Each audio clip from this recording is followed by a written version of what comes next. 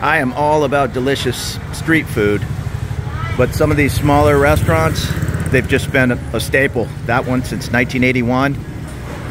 I'm sure this lady over here has been cooking up in that same spot for years and years, and she really knows what she's doing. Don't be afraid to get off the beaten path and try some of these local places. You can do a little bit of research, but just go to the most crowded places. Oh shoot, it's starting to sprinkle. I don't have an umbrella, so I need to find somebody selling one or get out of the rain. When it starts to sprinkle here in Bangkok, it starts pouring 15 minutes later. Bottom line is, just don't waste too many meals at McDonald's or Burger King while you're in Bangkok or anywhere abroad. Get out and try the local dishes. I just paid 80 baht for that delicious chicken pad thai and a bottle of water. I gave her, I think, 120 baht. And I mean, that's even crazy. Here we go, get a beautiful grilled fish for 100 baht. I was just talking to the lady selling those barbecued fish, and I asked her, may I take a picture of the fish? She said, oh, absolutely. Do you want to buy one? And I said, oh, I would, but I just had pad thai. And she was like, oh, pad thai, right there, very famous. So everybody knows the AR pad thai here, AR Simp, I guess it's called. And here's a guy making pad thai right at the street stand, right next to the papaya salad lady. His pad thai appears to be 60 baht, but he's got a lower overhead. So I have added to my collection of umbrellas. I either lose them in cabs or, like tonight, nah, it's not gonna rain tonight. I've carried an umbrella the past 2-3 nights in a row, not a drop of rain.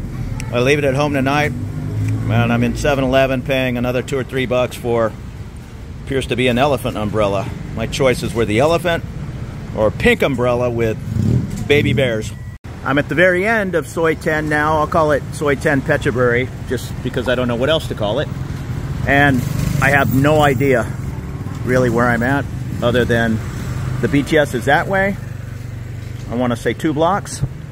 And I know the Jim Thompson Museum is over there somewhere, which means there and there will be the MBK shopping center and the end of the BTS at National Station. So I'm just going to wander around. It's still early, like 7:30 p.m.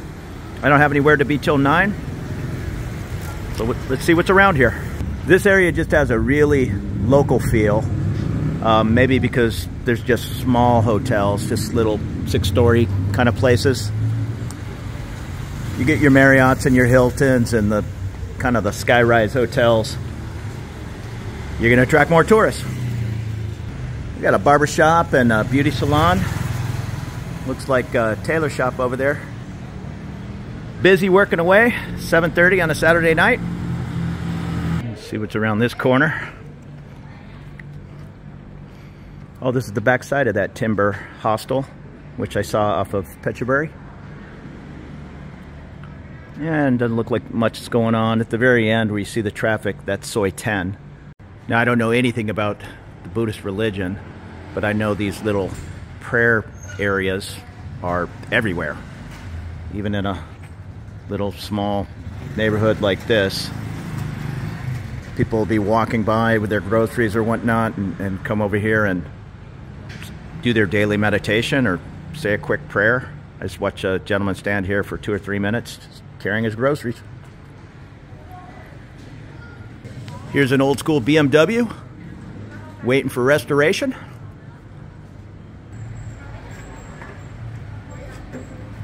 Here's the motorcycle repair guy.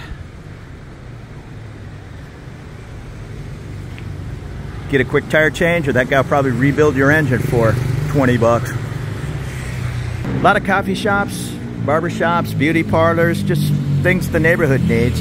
The vibe I'm getting is people are just kicking back in their shop, watching TV. Somebody happens to wander by at 8 or 8:30, get a haircut, why not? And a lot of these people, they may very well just live on one of the 2 floors above. Hardworking people.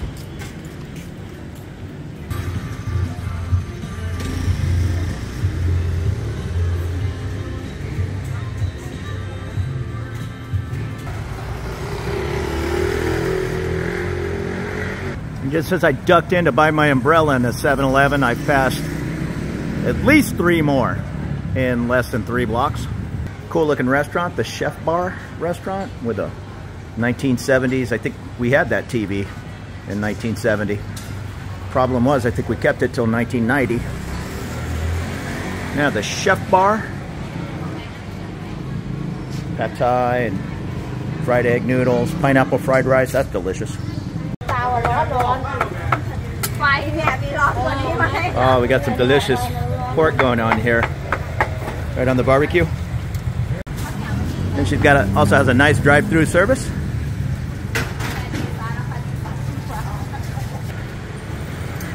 So you're doing an indirect heat, right? The coals here and the food there. Oh, nice. I'm pretty sure she knows what she's doing. It smells delicious. I try to be respectful when I'm walking around, not sticking a camera in everybody's face. But an example of how mellow the Thai people are. That lady down there cooking that barbecue. It's 8 o'clock at night, and it's still, I don't know. If it were 85 degrees, I wouldn't be surprised. It's probably 77, but it still feels hot. She's standing over hot coals. I'm walking up. I want to take a picture of her beautiful setup, and I'm not buying any food. So I pull out a 20 baht note, which is a lousy 55 cents. And she's all, no, you don't have to pay just to take a picture.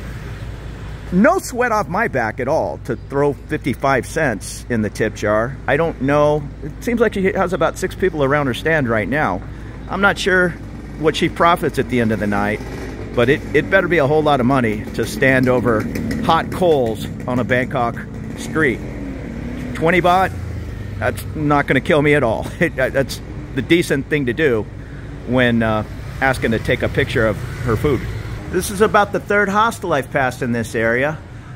So this is a pretty nice area. If you're on a limited budget, maybe research these hostels like the Daria. Is that how you say that? Daria? This looks like a cafeteria kind of setup. There's just one price. I see 120 baht. Maybe it's a all you can eat. I'm at Phetchaburi 12/2. And this area of Bangkok, it's really reminded me a lot more of Hong Kong with its narrow alleys. And Bangkok's are usually a lot more spread out. You'd be hard pressed to get a large car down this street. I saw a little compact just go by. But this is definitely motorbike territory.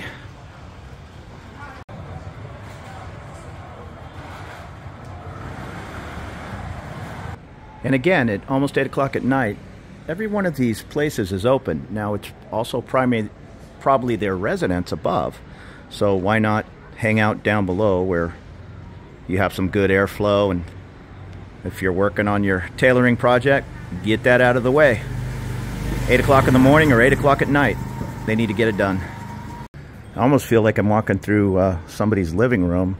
I'm walking by a tool and die shop, like a little machine shop, and the whole family sitting there watching a soccer game.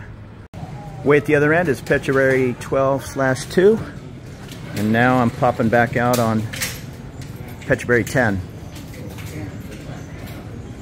Not to be intrusive, but that's somebody's living room right below their business, or actually that is their business. The bottom floor is the business, and they sleep upstairs. Not a bad setup. And we're coming back out on Soi 10. And my Pad Thai place was halfway down the block and up. Go back up to the main street, and that's Phetchaburi. Here's the mattress pad store. Not everybody's gonna be able to have a bed. So you'll have a mattress pad on the floor and put it away during the day.